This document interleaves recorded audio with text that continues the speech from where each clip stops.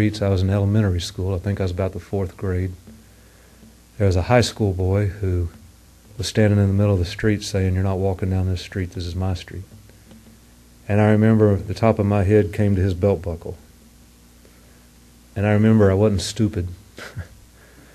And I looked up at him and I thought, oh, I can't whip him. And his legs were as tall as I was, and I thought, there ain't no way I'm going to outrun him.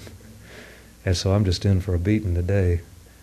And my friend was there by me going, I can take him, let me take him, Edward, I can take him. And I'm like, what's holding you back? It's not like I'm holding your arm here. If you want him, go. That'll give me a chance to get away, right? I mean, and I remember the frustration and the anger I felt that day because I felt totally helpless and powerless. There wasn't even anything to pick up. And I remember wishing I had a big brother. And that's what Satan did to me. He was that giant. No matter how hard I tried to get free, he had me whipped. I couldn't outrun him. Some of you may have addictions and you've been trying to outrun them. You can't outrun them. I was in jail in Austin with a guy that came from New York trying to outrun drugs. He'd been in Austin one night. Went to an AA meeting, hooked up, and he was in jail the next day sobering up. You can't outrun them.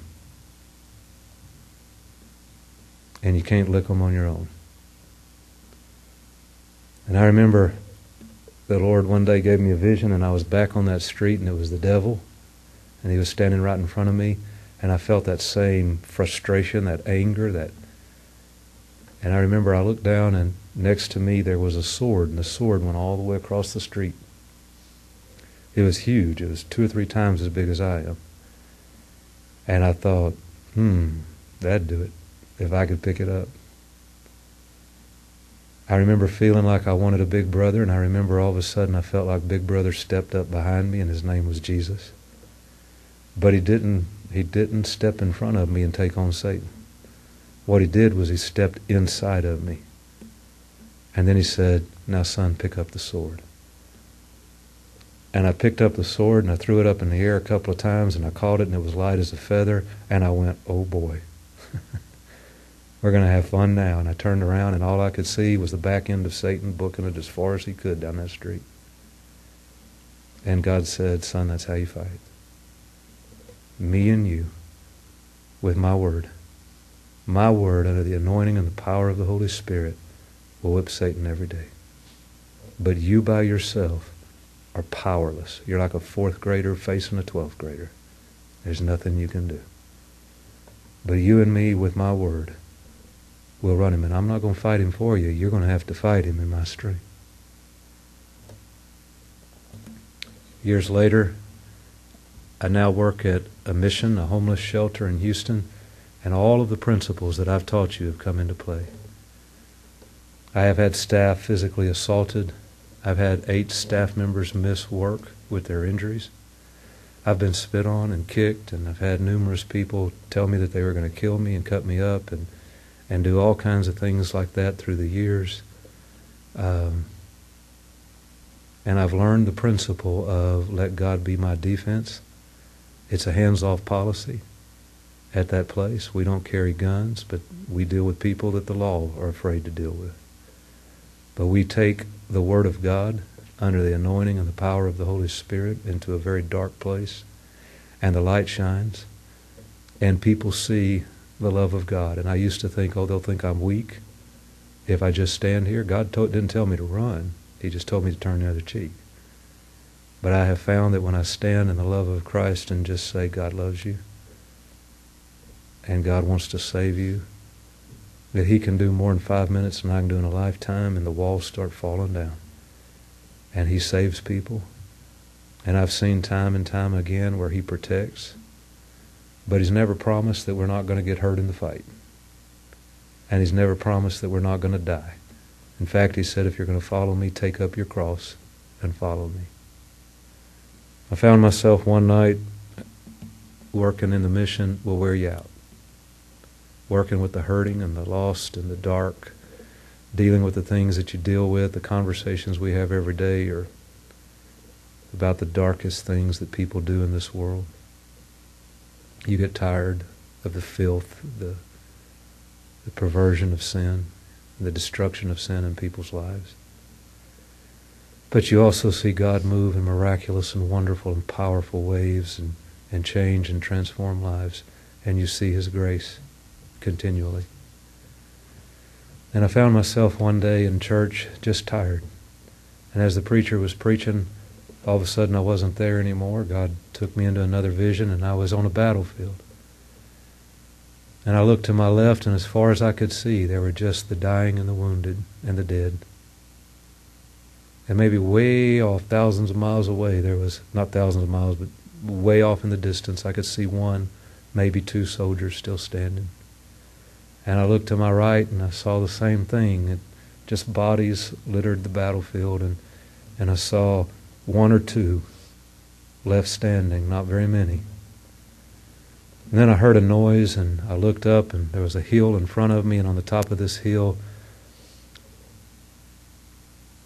the enemy was gathering, and the enemy was basically just a bunch of demons. And they were jumping up and down, and they were screaming, and they were chanting, and they were working themselves into a frenzy. You know how people do before they get into a big fight. They have to work themselves up, and that's what they were doing, and they were chanting, and they were screaming, and I knew that they were screaming for my blood. And they were excited because they didn't think there was much fight left, and they were about to win. And I remember I looked up at them, and I wasn't afraid, but I was just so tired. I thought, I just don't know if I can fight anymore. I'm so tired. And then all of a sudden I felt something rising from inside me. I believe it was C.T. Studd or C.S. Lewis, one of those guys that called it the bravado of the Holy Spirit. And He just rose within me, and as He rose within me, I felt strength in my body again. And I picked up that sword again. And I thought, well, I don't know if I'm going to live or if I'm going to die, and it really doesn't matter. But I know one thing. I'm not going quietly. They can come, and they might end up getting me, but it's going to cost them dearly.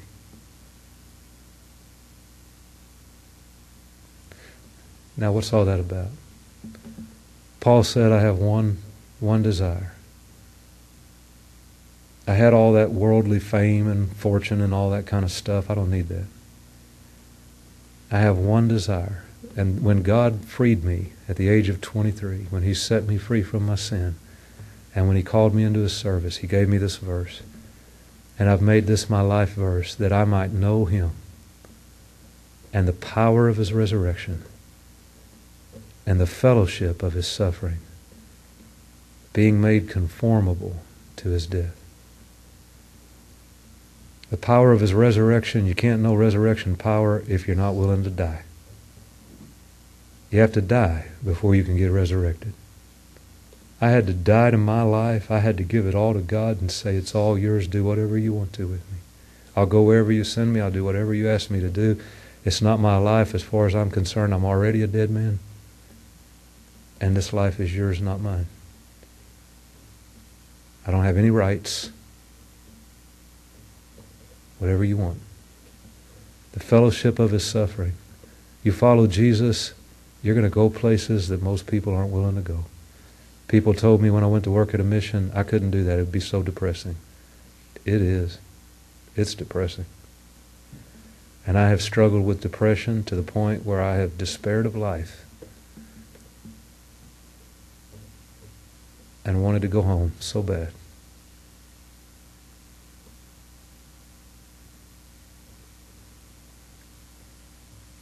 Because heaven's so real to me. And I just wanted to go home because I was so tired. Tired of watching people just destroy each other with sin. Tired of the struggle. But God said, you know what, I'm not through with you yet.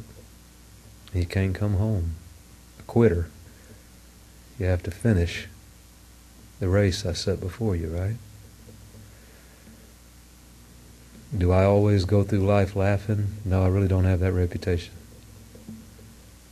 I've done a lot of weeping in my life. Been to jail in obedience to Christ. saw God do